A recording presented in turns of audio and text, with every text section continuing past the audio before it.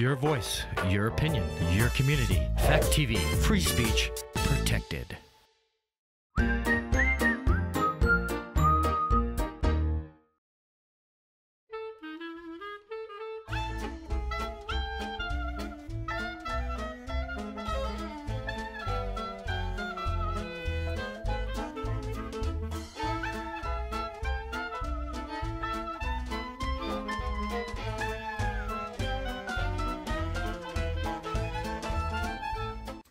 Oh my, what a lovely bouquet of flowers. Oh, and it fit my budget too. I didn't pay a penny for them. I just went out in the garden and picked them. And oh, they're beautiful and they smell so good too. Achoo! Oh my goodness. Where did that come from? Achoo! Maybe I'm catching a cold. Oh, hello there. Welcome to Grandma Kitty's house. And I'm Grandma Kitty, of course. I was just admiring some flowers I just picked from my garden, but suddenly I just can't seem to stop sneezing. Excuse me for just a moment. Oh my goodness, there. I feel a little bit better now. Oh, now, okay, now what were we talking about? Oh, yes, the flowers that I picked from my garden, yeah. Achoo! Oh, my goodness, I just can't stop sneezing. Oh, now my eyes are starting to water. Oh dear. Well, I think maybe we should just read a story, and maybe I can just pull myself together. Oh, look at this. I have a story here. It's very appropriate. It says, reading makes you feel good. Oh, maybe it will help me to feel better. Oh, I certainly hope so. Oh, so this is Reading Makes You Feel Good, and it was written by Todd Parr. So let's read that together, shall we? Oh, it says, reading makes you feel good because you can imagine you are a brave princess or a scary dinosaur. And the princess is saying, help, help, save me. And the dinosaur's going, grrr. Oh, it says you can learn about cool places and people. And this says book reports are due Friday. And the sign says be who you are. Do your best every day. Okay, let's see what else we have. You can make a new friend. Yes. And you can do it anywhere, right? Anywhere there's a book, right? Reading makes you feel good because you can learn how to make pizza. So you can learn from a recipe book. Look on the shelf, he has flour, worms, and hot sauce. I do not have worms in my kitchen. You can find your favorite animal at the zoo. There's all kinds of books about zoos. And you can make someone feel better when they are sick. See, she's reading to the boy who's sick in bed. It looks like maybe he has the chicken pox. You can travel to faraway places. And you can do it anywhere, right? Anywhere there's a book, right? Reading makes you feel good because you can do it all by yourself. Oh my goodness, look at all those books all over the place. So much reading to do. You can learn how to take care of your pet. He's learning about ducks and how to care for them. You can follow signs on the road, right? If you can read the signs on the road. You can share a book with anyone. And you can do it anywhere. This is the bookmobile, and the books say, I love my pig, Book of Bugs, and I am a fish. Reading is important. When you read or when someone reads to you, it helps you learn and discover new things. Curl up with someone special and read a book. You'll feel really good. Love, Todd, and he's the man who wrote the book. Oh, well, there. Oh, I do think I feel a little bit better. Did you like that story? Yeah, I like that story. And you know, Grandma Kitty is always telling you about the importance of reading books. Just so much you can learn from reading a book. Achoo! Oh my goodness, I'm still sneezing. Oh dear. Well, what on earth is making me sneeze? Maybe I'm allergic to something. Oh, Oh, well, look at my poster here. It says, it's allergies, and these are all different types of allergies. And this looks like a fun poster, doesn't it? Bright and colorful, yeah, but if you've ever had allergies, you know it's no fun, is it? No, no. Oh, I have a booklet here. It says, all about allergies. Well, let's read that together and see. Maybe I can figure out what's going on here. Maybe I can figure out if I am allergic to something. Oh, so the first one here is a pet allergy. And this is like you're sitting on the couch and your cat or your dog jumps up and sits beside you, and you're just sitting there petting them, and you're enjoying spending time with them, and suddenly you start to sneeze. Your nose starts to run, and your eyes start to water, and you start sneezing, and guess what? You're allergic to Rover. Oh my goodness, that's so sad, because no one wants to be allergic to their pet. Pets are supposed to bring joy and happiness, not sickness and misery, right? It says that it might help to stay away from your pet, but oh, that is so sad, yeah. Oh, it also says you could take Benadryl or an allergy medication. Oh, maybe that would help. Well, Grandma Kitty doesn't have any pets, so I don't think that's what my problem is today. Okay, oh, this is a drug allergy. Oh, this is an allergic reaction to a medication that your doctor might have prescribed. It could be a skin rash or itching. You might break out with hives, which are kind of like red bumps all over the place. And you might have a runny nose, like Grandma Kitty does. Or it could be as severe as trouble breathing, and you might end up in the hospital. Oh, that would be very scary, wouldn't it? Yeah, let's hope that never happens to you. Yeah, if you have an allergy to a drug, they'll put a note in your chart at your doctor's office, so they'll make sure they never give you that medication again. Yeah, and oh, it says also for drug allergies, Benadryl might help. Yeah. So, I did not start any new medication today, so I don't think that's what Grandma Kitty's problem is. No, I don't think so. Oh, insect allergies. Oh, I don't really like bugs, do you? No, but we've talked about this before, haven't we? How bugs have a purpose. Yeah, I just wish they wouldn't bite. Yeah, I mean, it's just not very nice of them to bite, but I guess they're just trying to protect themselves. Achoo!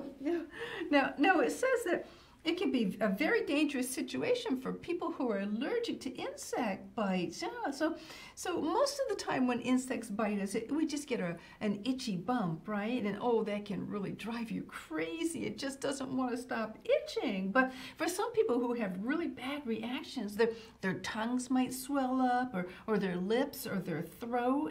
And like the drug allergy, you could have trouble breathing and end up at the hospital. Yes. Oh, this says that some people have to carry EpiPens. What's that? Not a regular pen that you write with. No, an EpiPen kind of looks like a pen, but it's got medication inside.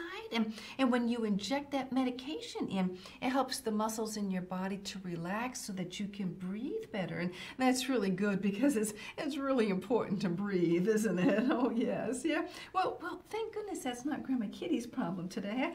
I just have a sneezing problem and a bit of a runny nose. Oh dear. Okay, let's see what else we have here. Oh, a latex allergy. Do you know what latex is?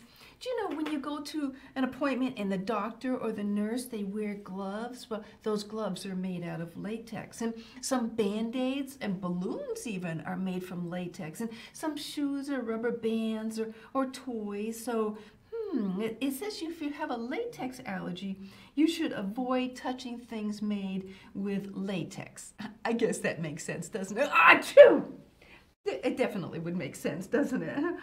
So if you touch something made from latex, or like you wear a Band-Aid, you might get red and itchy, and it might swell up, and that would tell you that you have a latex allergy. Yeah. Oh, and you can also take Benadryl for this one too. Yeah. So it sounds like the best treatment for a latex allergy, though, is to try not to touch anything made with latex. Well, Grandma Kitty did not touch anything made from latex, and I'm not red and itchy, so I really don't think that's my problem today. No. So let's see here. Oh, a food allergy.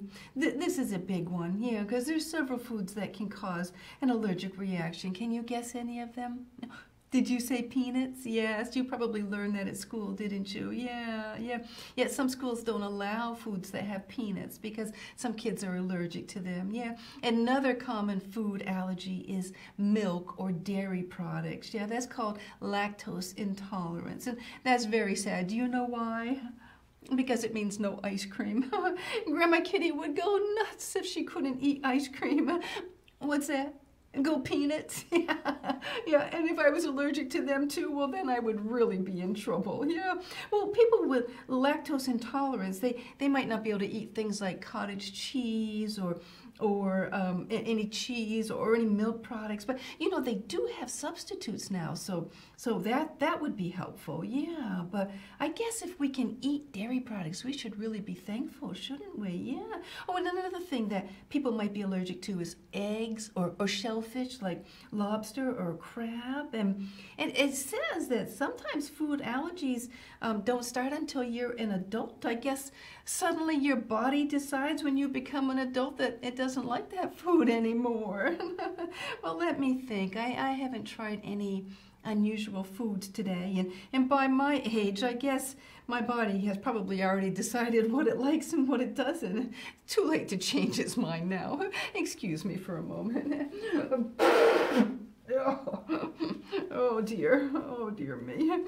All right, let's see what we have. Oh, a mold allergy. Oh, this one is disgusting. It sounds gross, doesn't it? Oh, just the thought of it makes me want to sneeze. Oh my goodness. Oh, do you know what mold is? It's a fungus that grows in damp areas. What's that? Can it grow inside your house? Oh, yes, it can. It can, and it's black and disgusting. Yeah. It says like other allergies, it can cause sneezing, runny nose, cough, watery eyes, itchy eyes, and even hives. Oh, that just does not sound like fun, does it? No, no, but you can use different medications, nasal sprays, even an allergy shot to help you. Yeah. Do you know what causes mold? Well, like with the other allergies, your body is overreacting to something and it's trying to wash it out, and that's why your nose is running, or it's trying to sneeze it out or cough it out. It just wants to get it out of your body. Yeah. What's that? What causes mold to grow? Oh, well, it's when something is too wet, like if you have a leaky pipe in your basement and it gets too wet, or you have some flood damage. Yeah, no, it's not from a lack of housekeeping. It's not because you have a dirty house. No, no, no, not at all. But no, no, I don't think that mold is my problem today. Oh, a pollen allergy. Oh, it says this one is seasonal and that it only happens when pollen is in the air, like trees or bushes or grass or even flowers. Oh, flowers can trigger allergies. I did just pick these flowers. Let's see what else it says. Hundreds of plants release pollen. So in the spring, trees like oak and birch, cedar and pine, oh, they all produce pollen. Achoo! Oh, and I know that pine does bother me, but it's not spring, so let's see. Oh, ragweed. It says ragweed is probably the most common trigger for allergies in North America, but I haven't been around any ragweed. But let's see what it says about flowers. It says flowers like chrysanthemums, daisies, lilies, and goldenrod all produce allergy-causing pollens. Oh dear, oh my. Do you know what kind of flowers I picked? I picked a chrysanthemum, I picked lilies, I picked goldenrod, and I picked daisies. Oh my goodness. I think we just figured out what Grandma Kitty's allergy is. Well, they are beautiful, but they have got to go, you know? Maybe I can just put them outside on the porch and I can look at them through the window. But I think for right now, I've got to get some distance. I'll just tuck them under the table and maybe they won't bother me so much. Oh dear. Oh my goodness. I think maybe I'm feeling a little bit better. Yeah. Yeah. Oh my goodness, I think maybe it was the flowers. I think it was the pollen. I must have a pollen allergy to those flowers. Oh my goodness.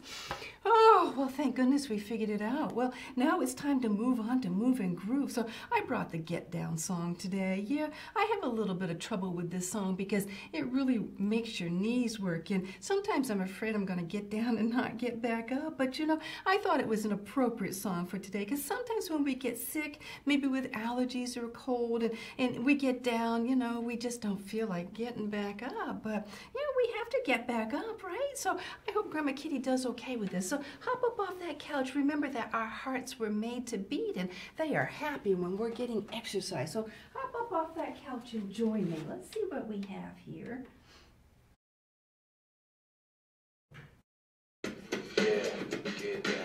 Okay, here we go.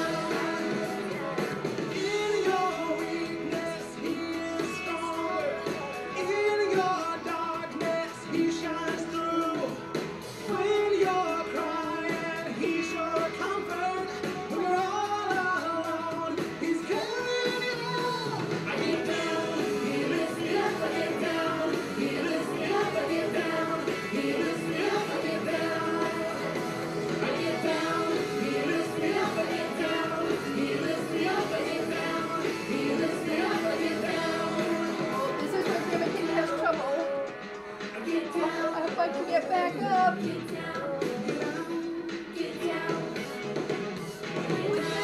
He lifts me up, I get down. He lifts me up, I get down. He lifts me up, I get down, down, down. I get down. He lifts me up, I get down. He lifts me up, I get down. He lifts me up, I get down. I get down. He lifts me up, I get down. He lifts me up, I get down. He lifts me up. Every now and then the Lord lifts me up.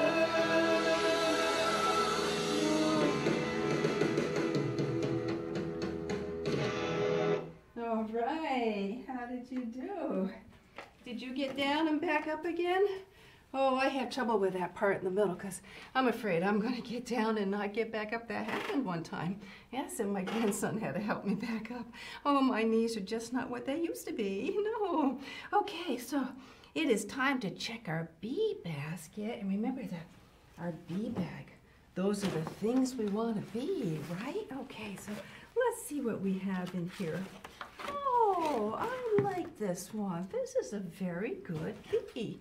Look what it says. It says, be encouraged. Oh, I like that one. Yeah. Do you know what it means to be encouraged? Well, it means to be full of hope and inspired to do things. Oh, here, let me show you this. This is encouraged, all right? So there's a word hidden in here. So if you cover up the E-N and the D, can you see what word that is? It says courage, doesn't it? Yeah, so when you're encouraged, it gives you the courage to do the things you need to do. Yeah. Do you know what the opposite of encouraged is? Oh, I'll show you. It's discouraged. I don't like to be discouraged, do you? No. When you're discouraged, you just feel like giving up. Yeah, you just kind of lose all your courage. You lose all your courage and your enthusiasm, and you just don't feel like doing anything. No, so it's important to be encouraged. So do you know how we can keep ourselves encouraged? Oh, I've got some encouraging quotes here. Let me show them to you. Oh, this one says, be beautiful. Oh, we've talked about this before, right? We talked about how it isn't all about necessarily how you look, but how you act too. So you can be beautiful by being friendly and polite and happy and helpful, and then People will think that you're a beautiful person just because of the way you act. How about this one? Never give up. Oh, I like this one. Just keep trying. I mean, what happens if you give up? Will you ever win? No, because quitters never win, right? Will a runner ever win the race if they quit? No, they won't. They have to just keep practicing and trying harder, right? And then maybe next time they'll win the race. How about this one? You are special. What's that? You don't feel special? Well, you are. You are very special. Everyone has something special about them. And there's a lot of special things about you. So just when you're feeling down, when you get down, just remind yourself that you are special and just get back up and be encouraged. Yeah. So, oh, I like this one too. Think positive. Yeah. Do you think you'll go far in life if you have a bad attitude? No. If you have a bad attitude and you gripe and complain about things all the time, well, you probably won't have a lot of friends because people don't like to hang out with negative people. But if you think positive and you have a positive attitude and you keep yourself upbeat, well, you'll feel a lot better about life. Yeah. Oh, here's another one. One day at a time. Oh, I like this one. You know, all you can do is what you can do, right? I mean, there's only so much you can do. So just take life one day at a time.